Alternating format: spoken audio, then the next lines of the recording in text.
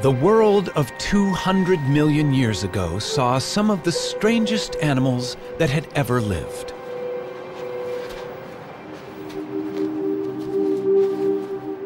Nothing about them suggested they would become a huge success.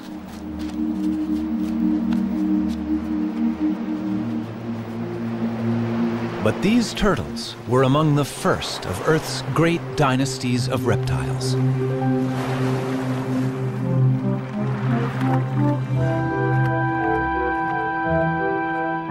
Turtles then and now are unique. Their bodies are encased in armor, and that shell has changed little over millions of years.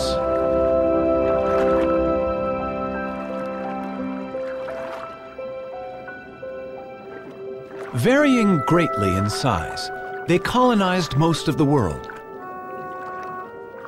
But wherever they live, the basic shape of a turtle's body remains the same. Some land-dwelling turtles, or tortoises, are quite small. Others have become famous as giants.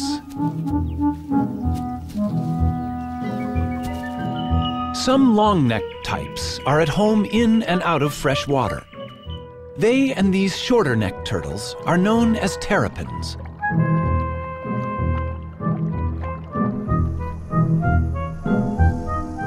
"257 turtle species exist.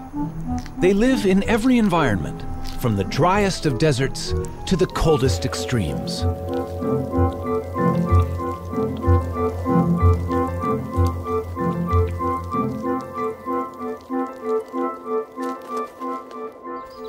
Some that are gentle vegetarians have become welcome visitors to our homes. Others hunt out of our view.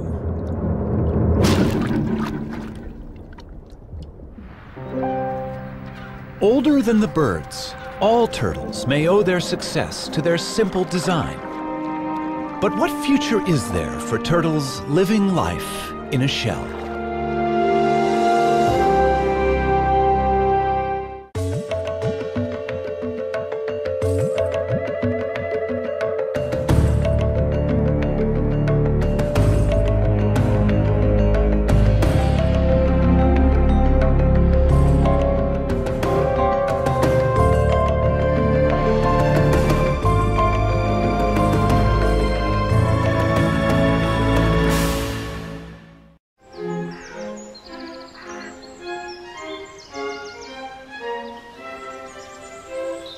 Part3of4 Castle in England is the ancestral home of Lord Devon.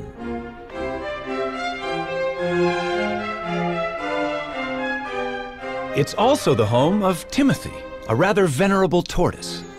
To the present Lord, Timothy is the oldest member of the family. Timothy first came into our family in 1892, and he previously belonged to Captain Rutherford, who was a sea captain, and undoubtedly he was on board ship for quite a long time. And this has given rise to a number of myths about Timothy's beginnings, that he belonged to pirates and all this sort of thing, which aren't strictly true. He's outlived a number of Earls of Devon. I think at a quick count it's about 7. Or maybe I'm either the 7th or 8th that he's known. The suggestion is that Timothy is at least 162 years old. I think he mostly lives on sort of clovers and things, but his favourite really is strawberries. Now, my son, what about that? He's been known to make a mistake when he is wanting a strawberry, and we once had a lady with painted red toenails, and she got rather a sharp nip on the toenail. But he doesn't make too many mistakes. He knows usually what he's got. I don't know that he's terribly hungry at the moment. No, I think it's too cold for eating today. Counting growth rings on their shell is not always a reliable guide to a tortoise's age. Rings vary with diet. But tortoises always live life at a slow pace, and that may be a reason for Timmy's record age. The fossil record is our best guide to the history of Timmy's ancestors. The first we know lived some 300 million years ago in the world of forests that gave us our coal. From such primitive reptiles, turtles diverged first, leaving dinosaurs and other reptiles to go their own way. Through the ages, there have been turtles of fantastic size and diversity. They saw snakes emerge 100 million years ago and witnessed the extinction of the dinosaurs. That turtles have survived so long is due to the extraordinary design of the shell that protects their body. The shell has remained virtually unchanged for 200 million years. A thick layer of hardened scale is its first line of defense, but a broad, bony layer, the carapace, provides strength. In other animals, this bone would be ribs. The turtle's backbone is fused to the shell. It's the support under the bridge. The shell of a turtle serves many purposes. On land, it's heavy, restricting movement, but great protection. Underwater, in a streamlined form, the shell allows for graceful swimming with surprising speed.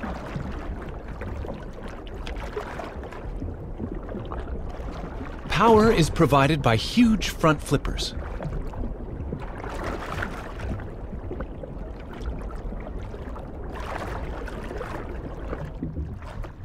Sea turtles migrate thousands of miles, swimming on the ocean currents. Their hind limbs are mainly used as rudders for steering. Legs have no appeal for these sailors. Sea turtles only emerge onto land to nest, and even then, flippers are sufficient to haul the turtle over a beach.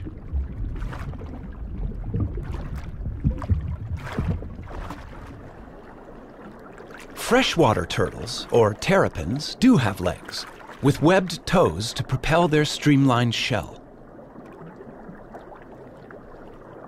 When feeding on the bottom of a lake or river, legs are more useful than flippers.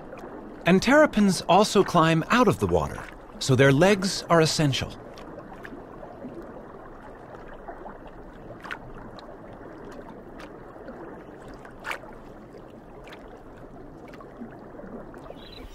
A tortoise, walking on land all the time, needs strong legs, in this case to carry it out of danger.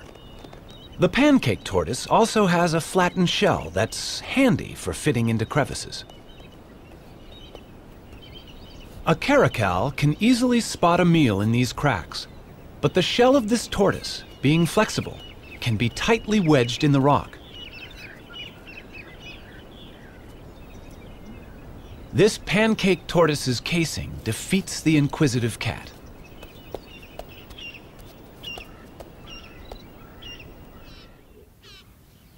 Giant tortoises, and this one on a Galapagos island is among the largest in the world, have no natural predators to hide from, but they need weightlifters' legs to move their enormous shell.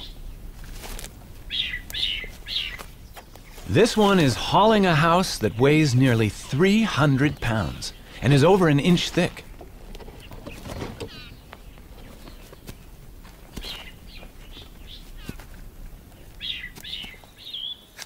A tiny box turtle leads a far more troubled life in raccoon country, but its domed shell has a cunning device that usually outwits such hunters.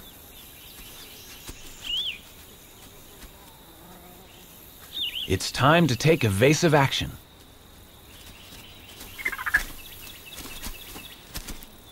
The shell is hinged. The drawbridge comes up, and all of the turtle, head, limbs, and tail, is safe inside its castle.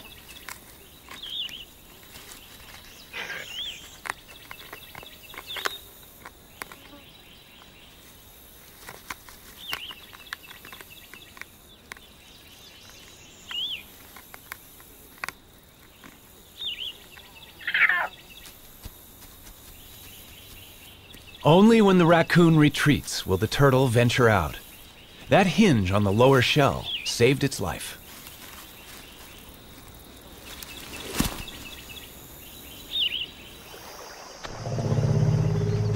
The turtle's shell has survived some huge challenges over millions of years. But sometimes, no matter how good the design, the odds can be against it.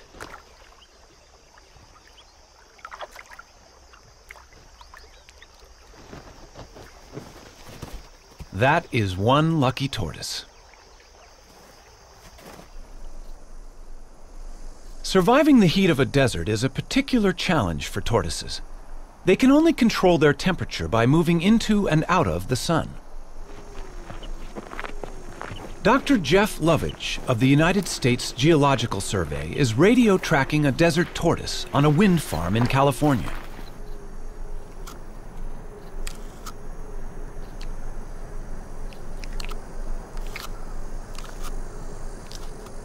Desert tortoises have recently started to decline, and Jeff wants to find out why. Well, here's one of our females. Hello. It's getting a little warm out here, isn't it? It's only 9 o'clock right now, but it's already hot out here. It's probably 95 degrees and it's going to be 115 before the day is over. And she's heading for the burrow off to my right. The tortoise needs the burrow to survive and protect itself from the extremes that are so characteristic of the desert. 115 degrees. 30 degrees more than even this desert tortoise could survive out in the open. Look at her walking into my shadow. Desert tortoises take advantage of every opportunity they can to become cool in the midday sun. At the other end of the thermometer, extremes of cold present their own challenge. Some turtles in Canada can survive freezing temperatures. Called painted sliders, their frozen bodies are not drawing breath, and their hearts are not beating, and yet they are not dead.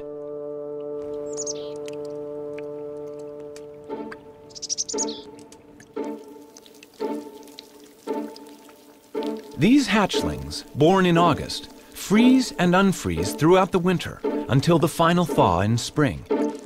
How the cells of their body survive this, nobody knows. Yet the painted sliders leave their nest and start active life unharmed.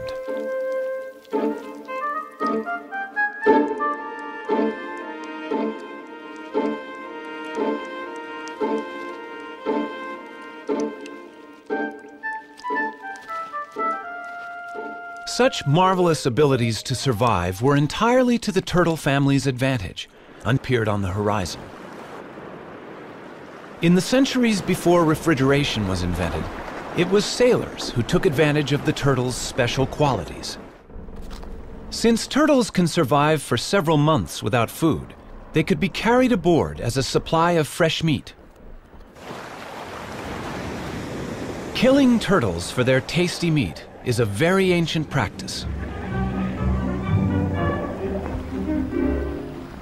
Wham! That's a direct hit. It's painless for the turtle, though, because we use a special kind of harpoon point, just enough of it to penetrate his tough layer of shell. That is now known to be nonsense. Nerve endings by the hundreds fill both shell and bone, but myths die as hard as the turtles. These turtles weigh from 300 to 500 pounds, and their age is estimated at £1 pound to the year. By the start of the 20th century, overexploitation had brought some kinds of turtles to the brink of extinction. Today, turtle soup and meat consumption continues despite international laws, which attempt to protect endangered turtles.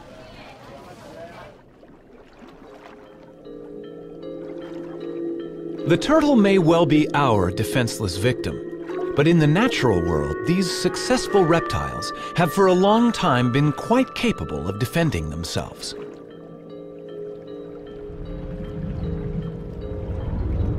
Tiger sharks and their relatives kill sea turtles in deep water. But in these shallows, this loggerhead turtle can turn the tables.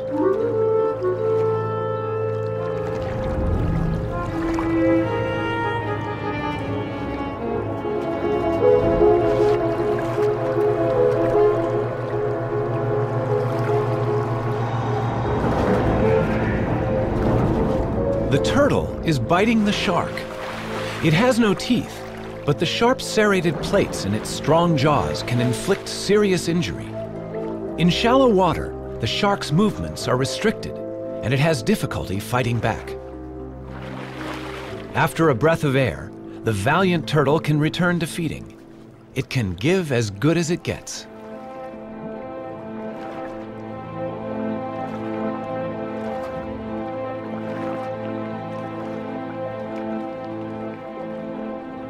A loggerhead eats a variety of seafoods, but its beak is ideal for capturing hard-shelled prey. Bad luck for this crab.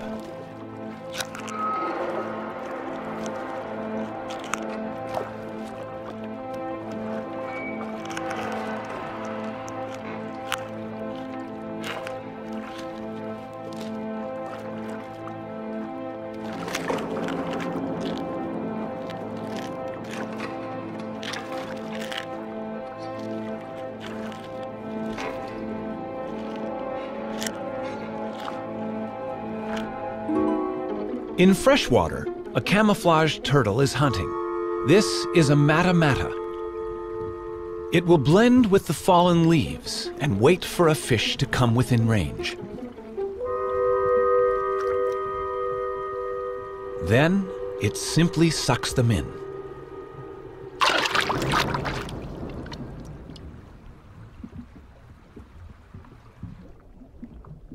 The fearsome jaws of an alligator snapping turtle gape and reveal a worm-like appendage on its tongue. Lured by its wriggling, a fish investigates this death trap.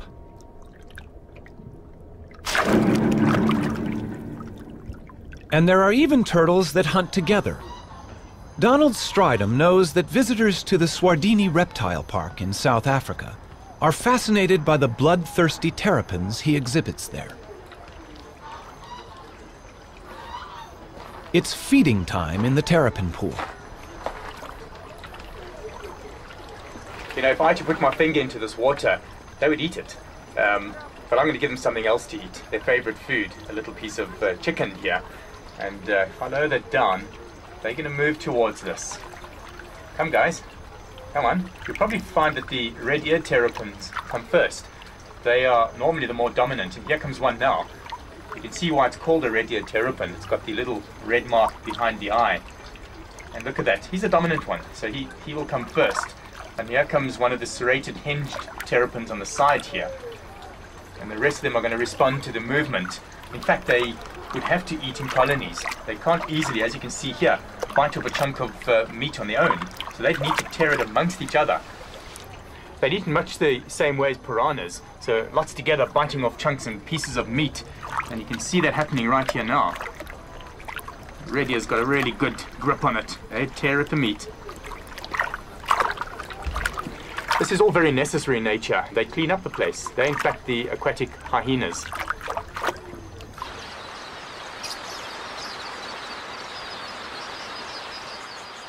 Forget big game watching here.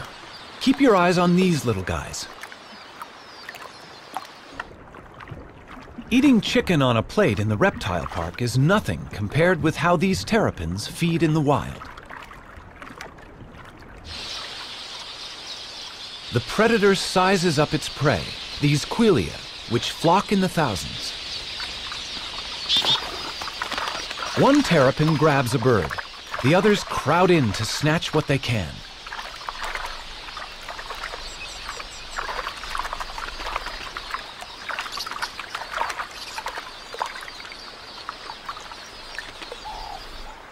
Even birds as big as doves are not safe from the helmeted terrapin's submarine attack.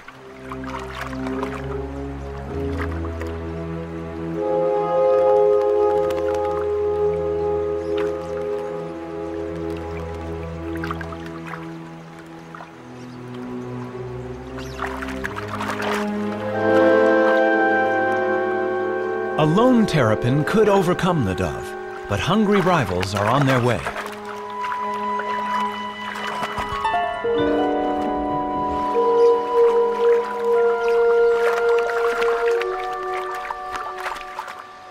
And turtles can be even more competitive when it comes to mating. The birds of Dassin Island off the Cape Coast of South Africa share their tiny home not only with rabbits, but also with more than 10,000 misses. But not until the temperature climbs to 75 degrees do they come out. Male angulated tortoises hold territories, and once they've warmed up, they begin to chase females on their turf.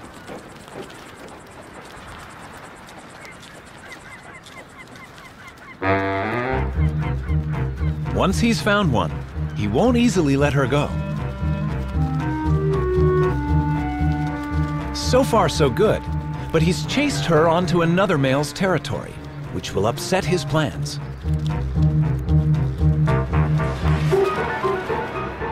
They do battle, a duel in the sun. But a third male has seen an opportunity, and he's mating with their female. Neither the combatants nor the vigorously mating couple show signs of giving in. By the time the fight reaches its climax, the mating is also over. The loser may even lose his life. He must right himself, or else fry in the sun.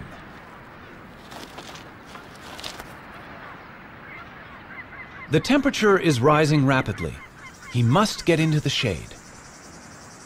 But that's hard to find with 10,000 competitors.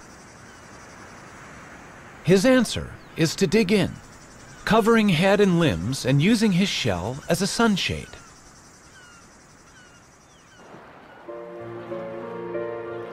In tropical waters, temperatures are much the same all year round. These male green turtles near Borneo will mate whenever a receptive female is available. The males have the long tails. They're all pursuing one female.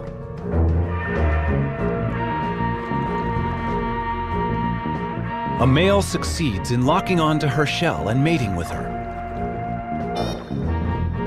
Rival males are surprisingly vicious in trying to interrupt his success.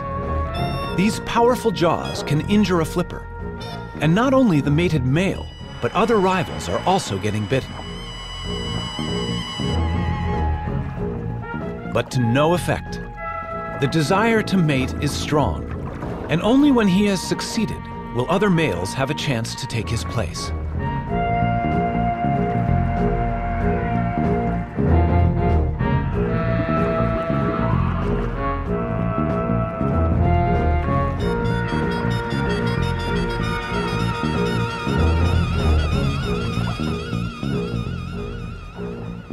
In the sea or on land, turtles breed with little problem. But on the unique islands of the Galapagos, a crisis has arisen. At the Charles Darwin Research Station, the fortunes of the famous Galapagos Island tortoises are being carefully monitored. These tortoises are giants, among the largest in the world. And they are more than just a tourist attraction. They're endangered, and their survival depends on them breeding in captivity here.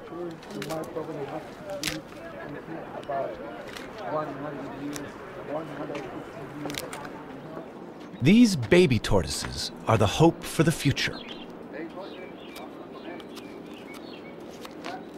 Each island has its very own type of giant tortoise, found nowhere else. And in these pens, babies are being nurtured until they're ready to be taken to their particular island home.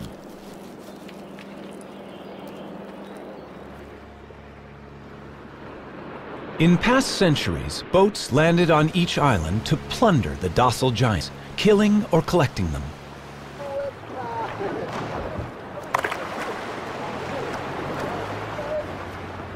Today's boat is helping to right that wrong, bringing in young tortoises to replace those that were taken.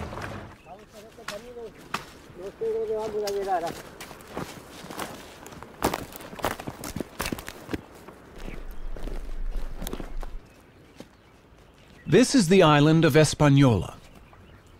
The Hispaniola tortoise was once facing almost certain extinction. Now, the future arrives in a bag.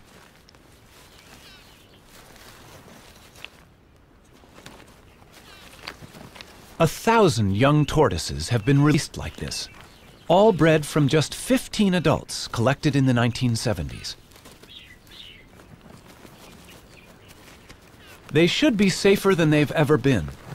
Their only enemy was people, and now the poacher has turned protector. In 20 years, they should all be as big as this adult. But this success has not been repeated for the tortoises of Pinta Island. The last remaining resident of Pinta is living out his old age at the Charles Darwin Research Station. They call him Lonesome George. More than 70 years old, he's the last of his species. All the others starved when introduced goats ate the plants of Pinta, and shipborne rats ate the tortoise eggs. Zoos and private collections worldwide have failed to turn up a relative. And even if a mate were found, he could be too old to breed. The Pinta Island tortoise may be the first turtle species to become extinct in the 21st century. The future of many of the world's turtles is a matter of concern. Even the olive ridley sea turtles, famous for their mass egg-laying on this beach in Costa Rica, are arriving in fewer numbers each season. Randall Arouse is familiar with the spectacular aribata, as it's called, here at Osteonal. Ever since I was a very young boy, and I was always interested in marine biology. But then one day, it was 1982, I was a second-year biology student. I walked into the school and there was a big sign that said, Aribata, we need volunteers. And I thought, well, I've heard about the Aribatas and the turtle nesting. I should go check it out. Then I came to Osteonal, right here at this spot, and I saw the Aribata happening.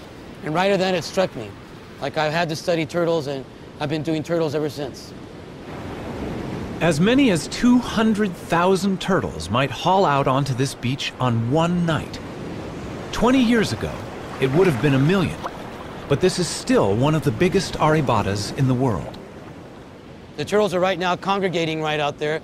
They're going to congregate in what we call the float, and they'll start coming up after the sun goes down, and probably by midnight or 1 in the morning, we're going to have a very high concentration of turtles nesting here on this beach, and they're not going to finish until sunrise, probably at about 8 or 9 in the morning.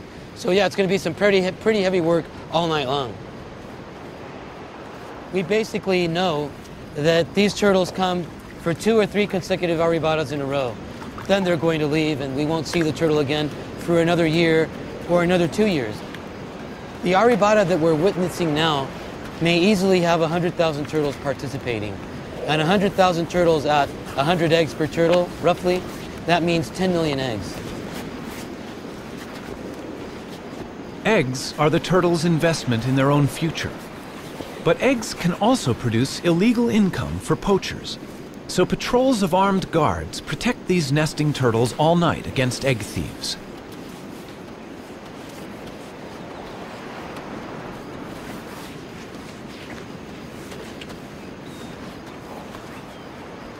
This female may have mated with several males offshore. So each of her 60 to 100 fertilized eggs may have a different genetic composition, which is healthy for the future of olive ridley turtles. Randall can also inspect the health of an individual while she's laying. She seems to be unaware of him and in a kind of trance. He examines her gently for signs of disease or injury while she's in this curious, semi-conscious state. Just why she enters this trance is not yet known. The studies carried out on this beach indicate that roughly 8% of all the eggs laid on this beach will actually hatch and turn into little turtles. Now, that does not mean that these little turtles will turn into adults. A wild guess is 1 out of 100.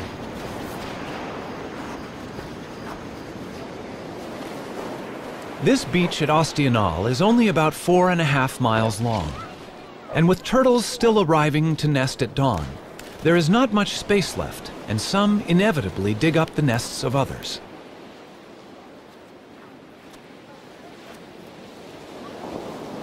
Many eggs get damaged, and the loss is enormous.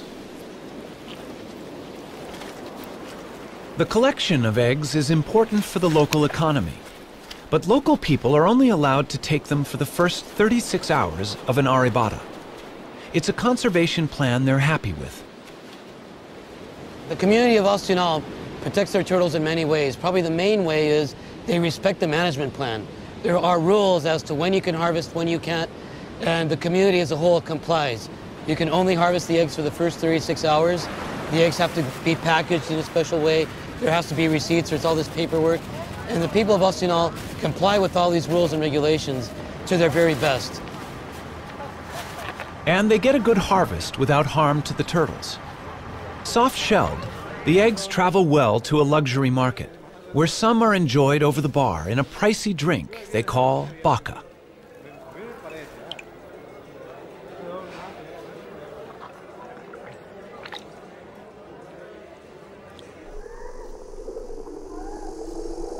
Now that more and more people are living where they do, land turtles such as the California desert tortoise face greater problems. This rivalry concerns Jeff Lovich. When you look at what people have done to the desert in the last 100 years, it's amazing that it's survived. I mean, here we have this rugged old touchstone, a place that looks timeless, yet it's changing very rapidly, in a place that was formerly virtually empty of people and now sits in between Phoenix, Las Vegas, and Los Angeles, some of the most highly populated cities in the United States. And we put roads in through the whole desert. We've driven over it in our motorcycles, our trucks, and our off-highway vehicles. We've encouraged the spread of exotic species of plants and animals that are changing the landscape of the desert very rapidly. And the desert tortoise has become the flagship species for conservation in the Mojave Desert. But it has a very uncertain future in terms of how it's going to be able to survive in this onslaught of human population increase. Its charm may be a desert tortoise's worst enemy. People like to have one at home.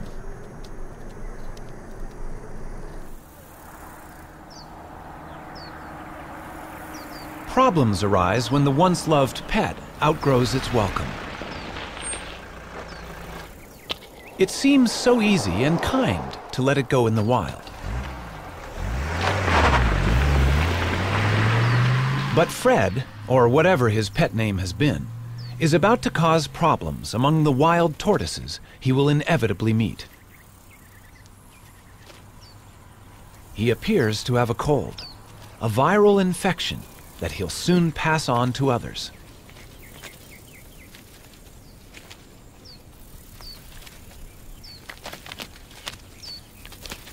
A whole population of desert tortoises may die because one unwanted pet was carelessly released.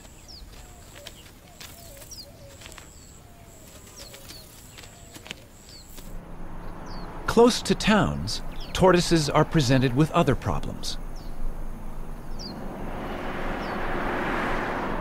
Our roads cross their territories, and they get injured.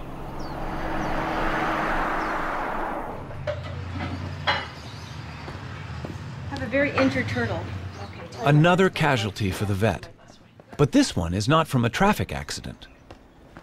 Hi, what do we have here? Oh, let's have a look. Poor thing. Oh, looks like it's been chewed up by a dog or a coyote or some kind of a predator. Okay, this is just like dead skin, dead scales, so this doesn't hurt. This is just like peeling dead skin off. Fiberglass can be used to repair tortoise bodywork. Sometimes I feel like a cook when I'm doing this. Cover up, but we'll cover it up with another layer. And it should do fine. Down there too. Because of the fact that it's clear, we can see through it and see what that tissue looks like in there. So if it ever got to a point where that tissue started looking bad, we'd be able to take this shell patch off and get in there and treat it. All right. Convalescence for that injured turtle is available here with Dan Touchstone of the San Diego Turtle Society. Turtles are able to survive much more severe injuries than a mammal because of their shell and a much slower constitution. Strawberry? Ah, Come on, you want it. He also has orphans in his care. Unwanted pets. Morning, Puddles. All are pampered here. How you doing, big guy? Breakfast time for you. Yeah, there you go. Puddles, you were about the size of a walnut when we got you. Here you go. I know you're hungry. In Florida, turtles have acquired a special friend, Richard Moretti, who's a bit surprised by his new passion. I moved to the Keys in 1983 and started fishing.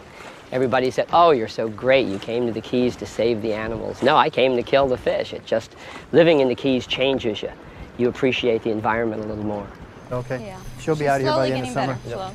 And these are the new babies? Yep. Concerned about sick and injured turtles he encountered in the late 1970s, Richard set up the Florida Turtle Hospital and staffed it with a dedicated veterinary team. Well, she'd have to get a little larger, but yeah, she's swimming okay and she's eating just fine. I filled an old saltwater swimming pool with tarpon and grouper and snapper, and all the children that came to visit said, do you have any turtles? So in 1986, we went to the state of Florida and said, how do we get sea turtles? They said, well, the only way you can have them is to do something for them. And I said, well, what would you like us to do?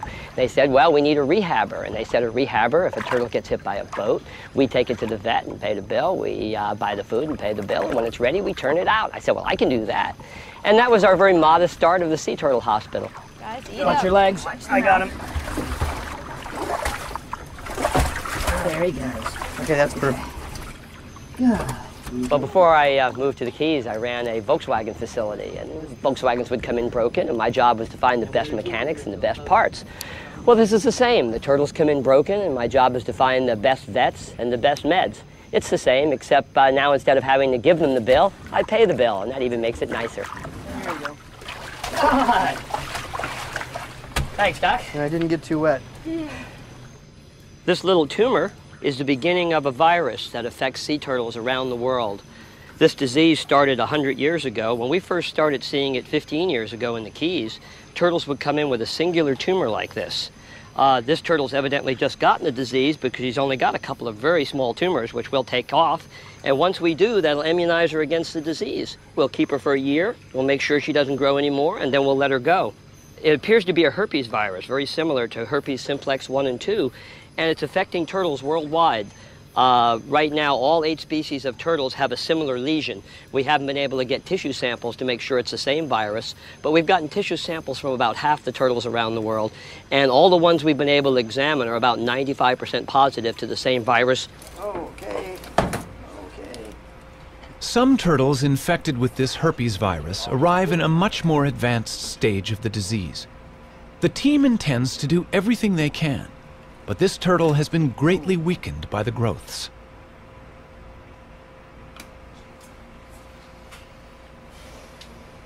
Notice the contrast difference. You have a radio opacity here. Notice it's not bone dense and it's not soft tissue dense. I'm concerned about these. We definitely need to go in, do the endoscopy and document that they're there with some digital photographs.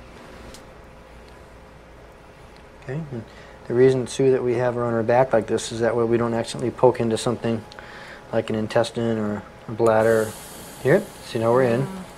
That's got to make her feel so much better. Okay, gang, here we go.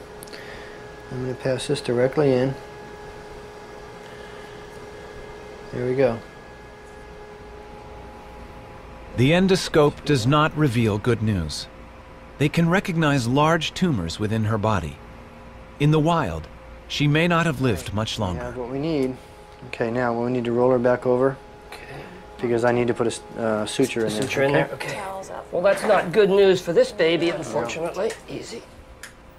They can do nothing for her except ease her pain and put her to sleep.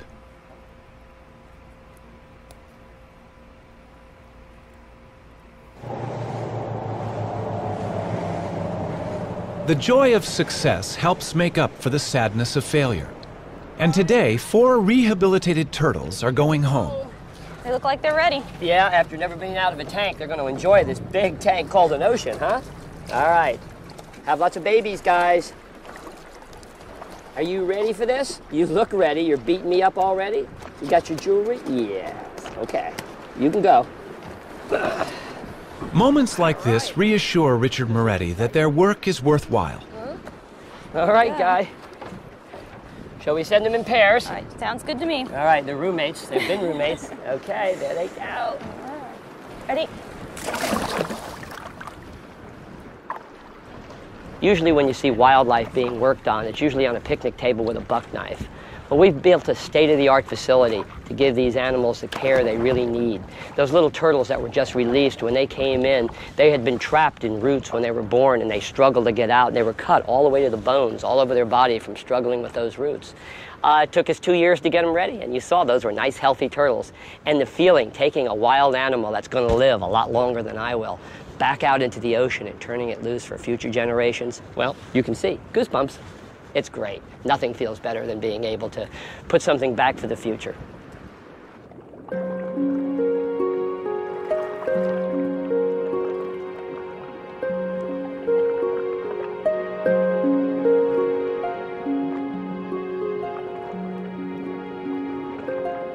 Every day, turtles can be seen enjoying the attentions of cleaner fish in the wild.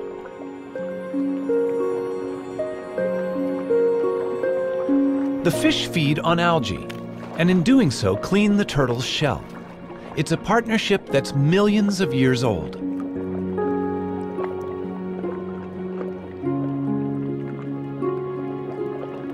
Generation after generation lived in what might have seemed a perfect world.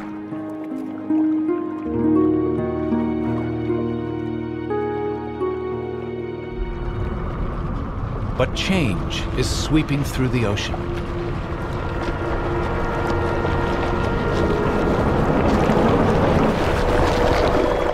Commercial fishing puts nets into the sea, which can break loose and drift, catching much more than intended.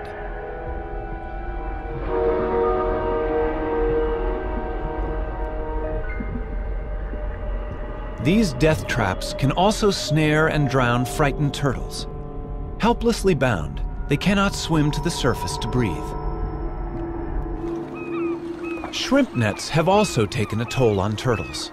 Scientist John Mitchell.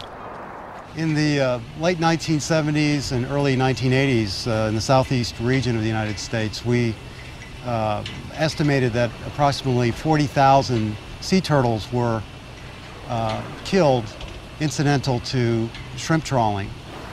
And this problem created a need for either a shutdown of the fishery or the development of some apparatus or a technique to exclude the sea turtles from the trawl.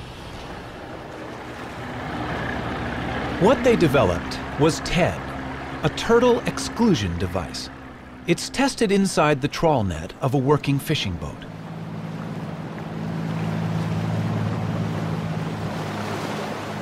The net is being dragged behind the boat, and the TED is fixed inside the net at the end. The idea is that a turtle in the net hits the device, is pushed up the ramp, and escapes through the top of the net. Only a live turtle can test it. In this situation, a turtle would normally be fatally trapped with the shrimp. But on reaching the TED, the turtle, much bigger than the shrimp, hits the bars, is guided upwards and out into the sea, none the worse for its experience. It's a simple invention, but it saves the lives of many turtles. And the use of TEDs desperately needs to be encouraged worldwide. Here in Central America, we know that in Costa Rica at least 15,000 turtles are being caught a year. And of course, this is definitely going to have an impact on the population. There's a dead turtle right over there, you can see, almost definitely killed by a shrimper. If Costa Rica was implementing TEDs efficiently, this would no longer be the case.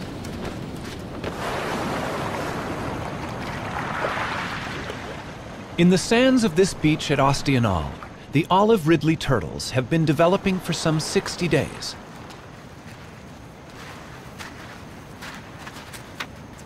What happened under the sand as the eggs hatched is quite special.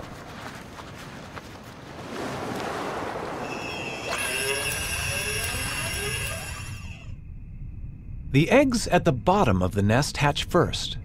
The hatchlings climb to the top of the chamber, and down below, sand fills the space they left. As more hatch, the floor is gradually lifted to just below the surface, and the hatchlings emerge together.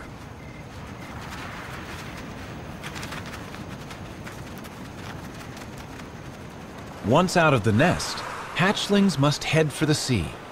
But how do they know where it is? Light is a crucial factor for orientation. The sea is always brighter than the land. It's thought that when they are grown, these turtles will return to this very same beach to lay their eggs.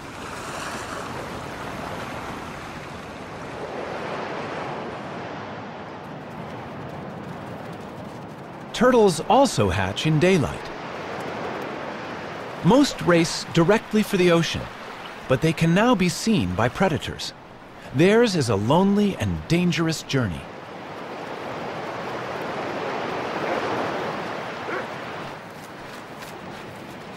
On this beach, almost every animal has a taste for turtles.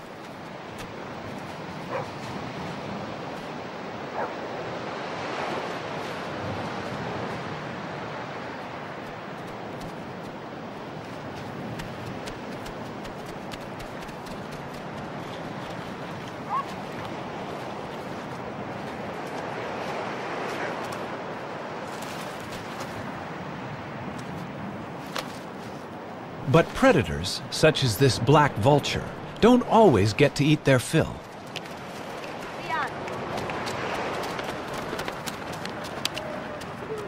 Survival of the turtles is important to the local people. When the turtles are hatching, the women all organize and they go to the beach. They shoo the predators away to make sure that the little turtles can make it into the water. They try to make sure that all these little turtles make it to the water safely, because of course it's to their best interest to make sure that these little turtles make it to the water. They eventually turn into adults and come back and participate in an arribada 10 years down the road. Although some 10,000 hatchlings will survive to become adult turtles, remember 10 million eggs were laid in these sands.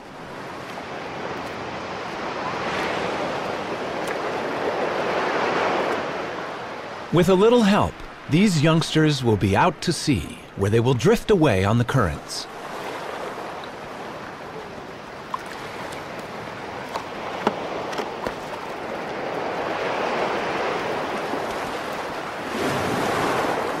No one knows where they go.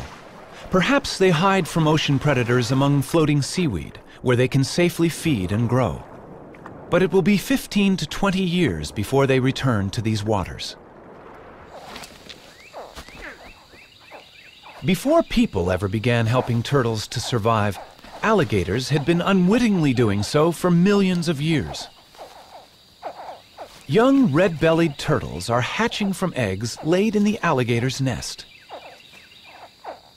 The rotting heap is warm and humid, as good for incubating turtles' eggs as it is for hatching alligators. Both stand to gain. Alligators eat a good many adult red-bellied turtles.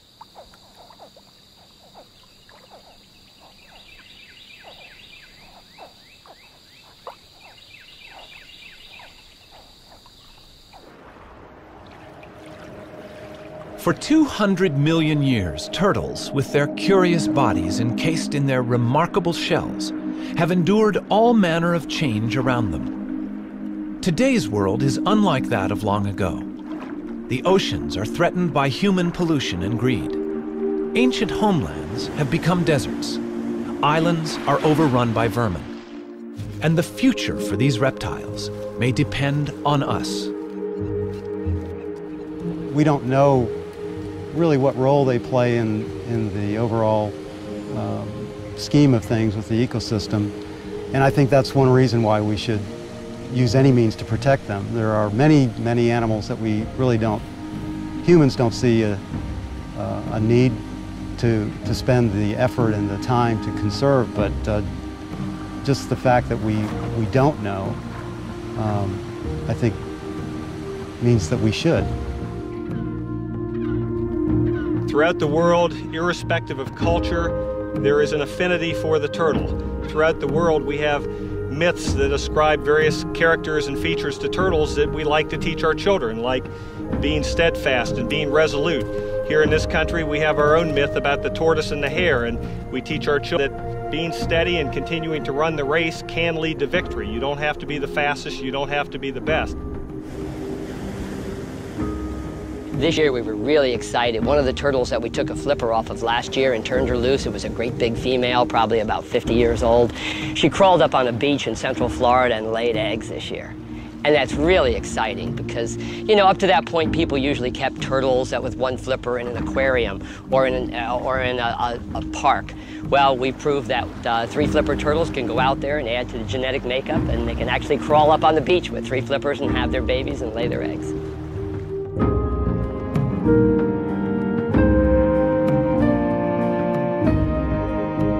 They're 200 million years old. Those are living fossils that we put back in the ocean. And hopefully with a lot of help from our friends that help us work on turtles, we'll see them into the next millennium. But it makes you feel really good. You know, we use so much of our assets and our environment up. It's so nice to put something back for the future.